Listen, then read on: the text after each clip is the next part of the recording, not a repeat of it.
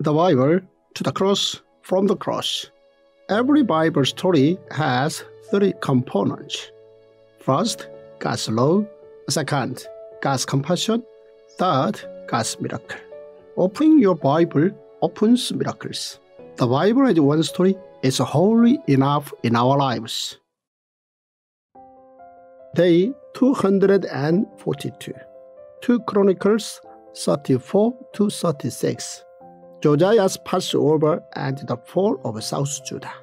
In spite of the good politics of Josiah, who implemented reform on the basis of the Book of Laws found in the temple, South Judah was to be destroyed. First point, Chronicles records Josiah's religious reformation in historical order. Ammon was murdered by his own servants, and his son, who was only 8 years old at the time, became the 16th king of South Judah. Regarding the 20 kings of South Judah, their evaluations were the following. The kings to follow in the way of David, even for a short while, were Asa, Jehoshaphat, Joash, Amaziah, Uzziah, Jotham, Hezekiah, and Josiah. The kings who went in the way of David for the full term were Jehoshaphat, Hezekiah, and Josiah. Out of all the kings, Josiah did best to follow in the way of David. Josiah did not waver from left to right. During the 500 years of monarchy, Saul, David, and Solomon ruled a unified nation. And then afterward, North Israel was maintained for 200 years with 19 kings. And South Judah was maintained for 350 years with 20 kings. 39 kings reigned after Solomon, and the evaluation of them became categorized as either the way of David or the way of Jeroboam. Josiah, out of these kings, followed in the way of David. Josiah carried out a religious reformation and cleansed out the idols. Chronicles records Josiah's religious reformation in historical order. The first was carried out 8 years into his reign when he was 16 years old, which was when he came to believe in God. Josiah's religious reformation involved cleaning out the remaining temples erected during the reign of Hezekiah. The second was to purify South Judah from Baal and Asherah idols. The third was to crush the idols and then sprinkle them on the graves of those who served the idols. The fourth was to burn the bones of the priests who served the idols. As such, Josiah did his best to cleanse South Judah from the idols and made sure that idols would not be erected again. The next religious reformation took place 18 years into his rule when he was 26 years old. This involved further cleansing of the idols and restoring the Jerusalem temple. During the process of restoring the Jerusalem temple, the book of Moses was found.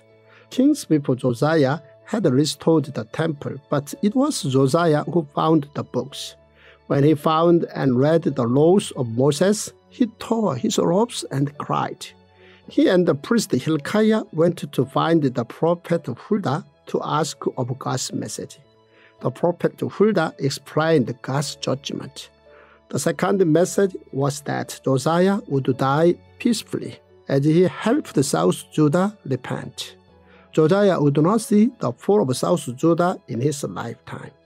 After listening to Huldah's message, Josiah pushed forth with the religious reformation even further. Josiah made the people of South Judah read the book of the laws with him. They then renewed their covenant with God.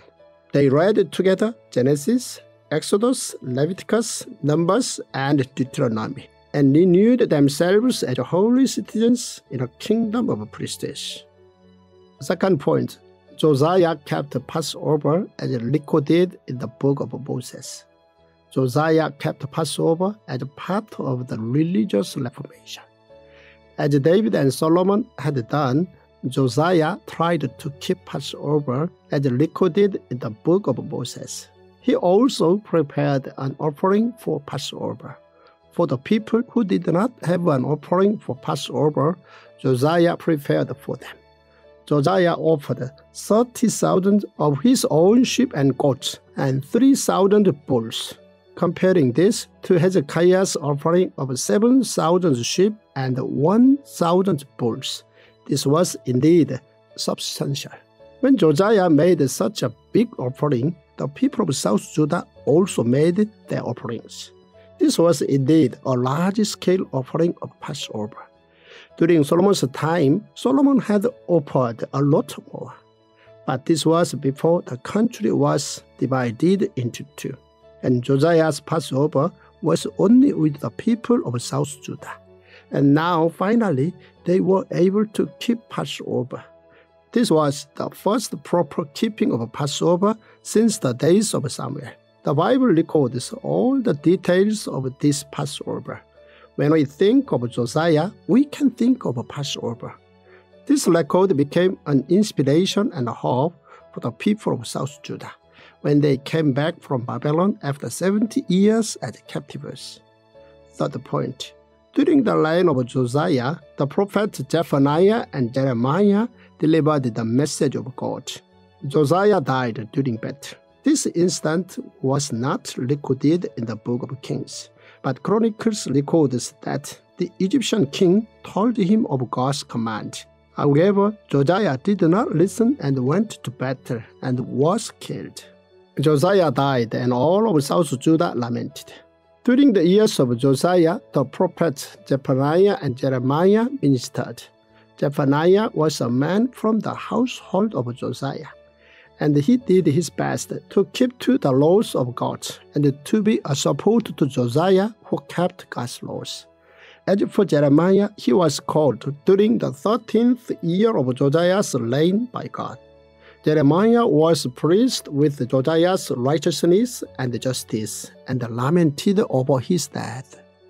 Fourth point, the 17th king of South Judah, Jehoahaz, was taken as a captive to Egypt, and the 19th king Jehoiachin was taken as a captive to Babylon. When Josiah died during battle, his son Jehoahaz became the next king of South Judah. However, his reign only lasted for 3 months, as he was taken as a captive to Egypt. Egypt praised Jehoiakim as the next king, and so he became the 18th king of South Judah. Jehoiakim ruled for 11 years, and during this time, Daniel and his 3 friends were taken to Babylon as the first group of captives. When Jehoiakim died, his son Jehoiachin became king. As for Jehoiachin, he was king for only 100 days, as Nebuchadnezzar of Babylon took him as a captive and placed his uncle Zedekiah in his place instead. Jehoiachin, who was taken with the second group of captives, was thrown in the Babylonian prison for 37 years and then was set free and treated as a king. However, he died in Babylon and was unable to return. Fifth point. The last king of South Judah, Zedekiah, was dragged by iron chains as a captive to Babylon. Jehoiachin was taken to Babylon as a captive, and Zedekiah was made the next king by the Babylonian Empire. Zedekiah was the last king of South Judah. Zedekiah and the officials of South Judah worshipped idols. Thus, South Judah fell. God sent many prophets to South Judah, including Jeremiah, but they refused to listen until the end and therefore could not escape their punishment. Consequently, South Judah fell in the hands of Babylon, and Jerusalem became raided and the people were taken as captives. During the 70 years, the Jerusalem grounds had its Sabbath. Chronicles records that the 70 years was the Sabbath for the grounds of Jerusalem. This was what God said to Moses. Then the land will enjoy its Sabbath years, all the time that it lies desolate. And you are in the country of your enemies. Then the land will rest and enjoy its Sabbath. All the time that it lies desolate, the land will have the rest. It did not have during the Sabbath. You lived in it. As said through Jeremiah, the people were taken to Babylon, and after 70 years, Cyrus II of Persia ruled over Jerusalem.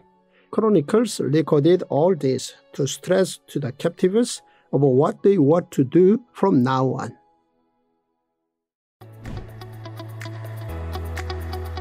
This Tongdok app is amazing.